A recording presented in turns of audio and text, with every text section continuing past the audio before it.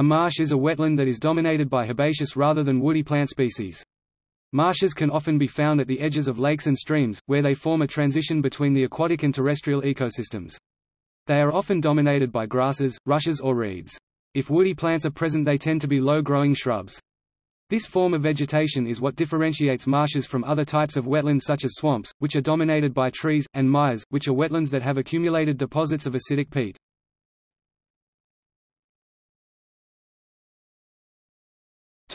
Basic information. Marshes provide a habitat for many species of plants, animals, and insects that have adapted to living in flooded conditions. The plants must be able to survive in wet mud with low oxygen levels. Many of these plants therefore have aerenchyma, channels within the stem that allow air to move from the leaves into the rooting zone. Marsh plants also tend to have rhizomes for underground storage and reproduction. Familiar examples include cattails, sedges, papyrus and sawgrass. Aquatic animals, from fish to salamanders, are generally able to live with a low amount of oxygen in the water. Some can obtain oxygen from the air instead, while others can live indefinitely in conditions of low oxygen. Marshes provide habitats for many kinds of invertebrates, fish, amphibians, waterfowl and aquatic mammals. Marshes have extremely high levels of biological production, some of the highest in the world, and therefore are important in supporting fisheries. Marshes also improve water quality by acting as a sink to filter pollutants and sediment from the water that flows through them. Marshes and other wetlands are able to absorb water during periods of heavy rainfall and slowly release it into waterways and therefore reduce the magnitude of flooding. The pH in marshes tends to be neutral to alkaline, as opposed to bogs, where peat accumulates under more acid conditions.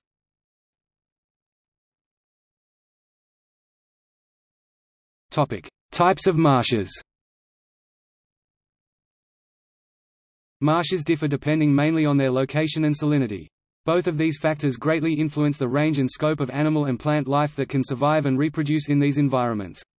The three main types of marsh are salt marshes, freshwater tidal marshes, and freshwater marshes. These three can be found worldwide and each contains a different set of organisms.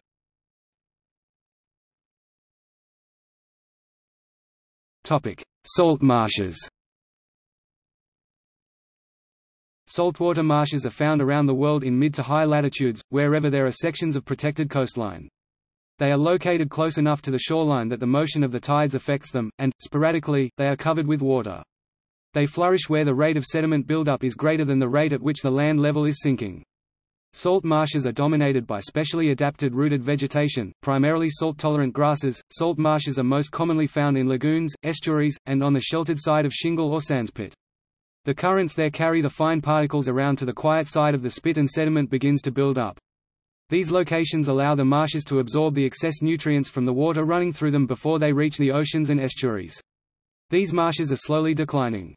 Coastal development and urban sprawl has caused significant loss of these essential habitats.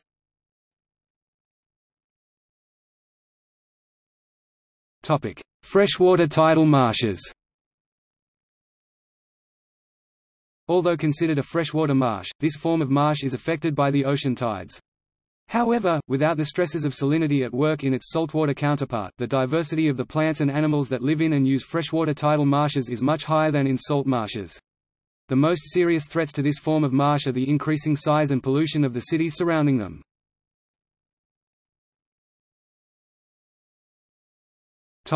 Freshwater marshes. Ranging greatly in both size and geographic location, freshwater marshes make up the most common form of wetland in North America. They are also the most diverse of the three types of marsh. Some examples of freshwater marsh types in North America are Wet meadows.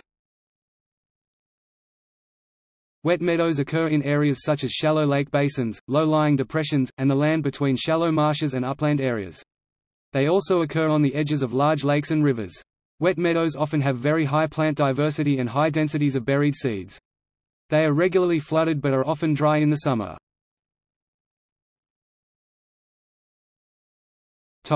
Vernal pools.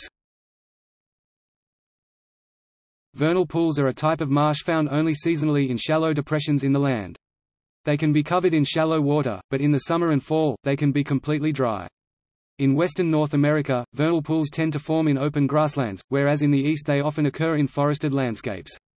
Further south, vernal pools form in pine savannas and flatwoods.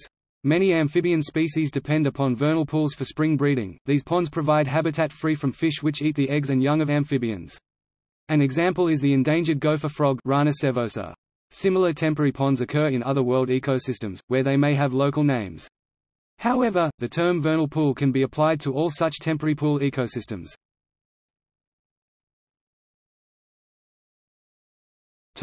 Playa lakes.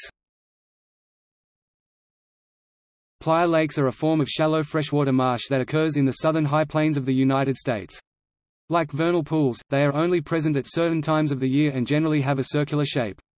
As the playa dries during the summer, conspicuous plant zonation develops along the shoreline.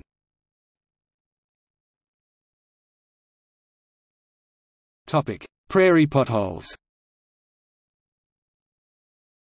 Prairie potholes are found in the northern parts of North America as the Prairie Pothole region. These landscapes were once covered by glaciers, and as a result shallow depressions were formed in great numbers. These depressions fill with water in the spring. They provide important breeding habitats for many species of waterfowl. Some pools only occur seasonally while others retain enough water to be present all year.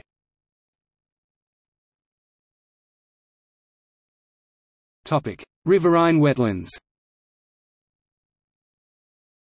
Many kinds of marsh occur along the fringes of large rivers. The different types are produced by factors such as water level, nutrients, ice scour, and waves.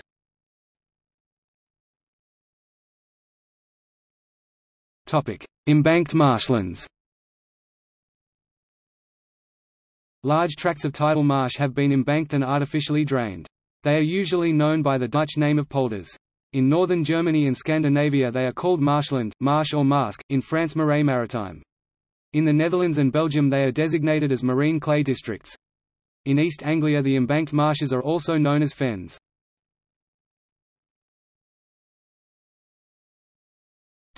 Restoration. Some areas of the world have already lost 90% of their wetlands, including marshes. They have been drained to create agricultural land or filled to accommodate urban sprawl. Restoration is the process of returning marshes to the landscape to replace those lost in the past. Restoration can be done on a large scale, such as by allowing rivers to flood naturally in the spring, or on a small scale by returning wetlands to urban landscapes. See also